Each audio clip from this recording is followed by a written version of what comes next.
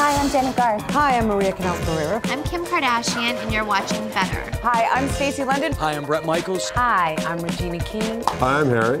And I'm Lisa. Hi, I'm Sigourney Weaver. You better watch. Because it's better, okay? It makes life better, right? That's what it's all about. Well, if you're planning a summer getaway with the entire family, we have some tips that are going to make your life a whole lot easier. Lifestyle expert Michele Horner is here, and she is going to share some words of wisdom for packing, traveling, and getting through airport security with your kids. This is a big one, Michele. It's tough. Yes, because I know a lot of families out there are thinking they don't even want to go on a trip.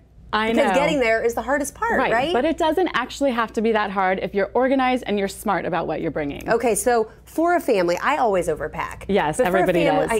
For a family of 4 or 5 people, how much should we be packing? Right, so for 1 week of vacation, you need 1 carry-on bag and 2 checked bags. That's all you need, and you can fit everything in those. For 4 or 5 people? Yes. You really only need 1 carry-on. You only need 1 because you don't want to be figuring out who has what and losing things, so bring 1 for the family.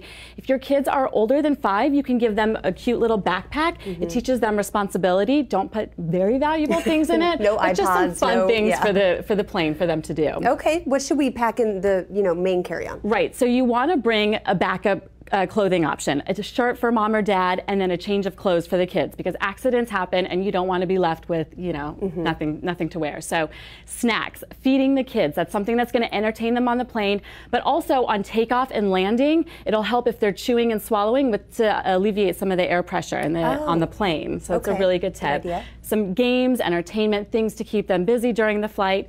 Baby wipes are one of my favorite tips because sticky fingers, messes, baby wipes are good for everything.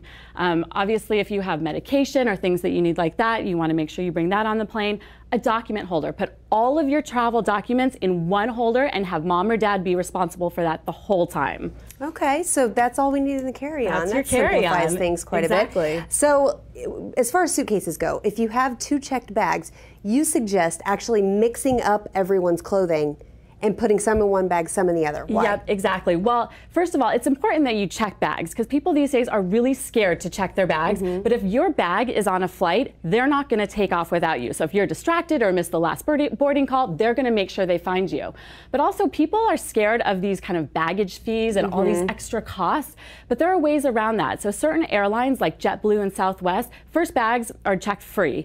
Also, you want to make sure you check your credit cards and charge cards because a lot of them have benefits about checked bags. So for example, like American Express Platinum, they have a $200 credit that pays for these baggage fees. Oh, so which is do a your really research. good, do your homework, exactly. So then in terms of packing your bag, you want to mix bags. So not everything, not all of my clothes in 1 bag and all of dad's clothes in the other bag, because if 1 bag gets lost, you'll have nothing for the vacation. So mix and match the bags. Okay. Color palettes. This is a great tip. So bring 1 color palette per person, and then you can mix and match. So you don't need 100 different shirts. You can mix and match shirts with pants and things like that. Oh, you're saying you can wear the same shirt twice, just wear it with different pants. Exactly. Or pants with a different shirt. Okay, that's a really good idea.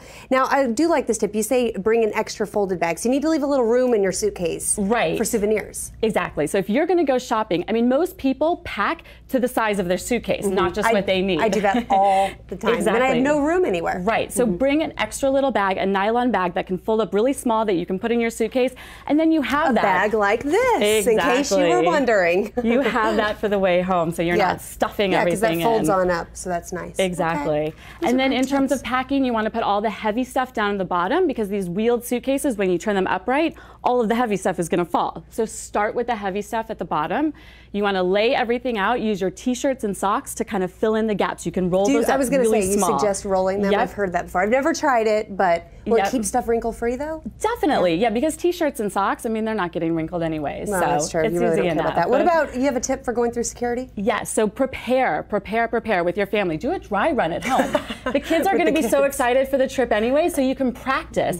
Wear comfortable clothing, shoes. You want slip-ons, Velcro shoes that are easy to get on and off. No jewelry. These are great tips. Thanks, Michele.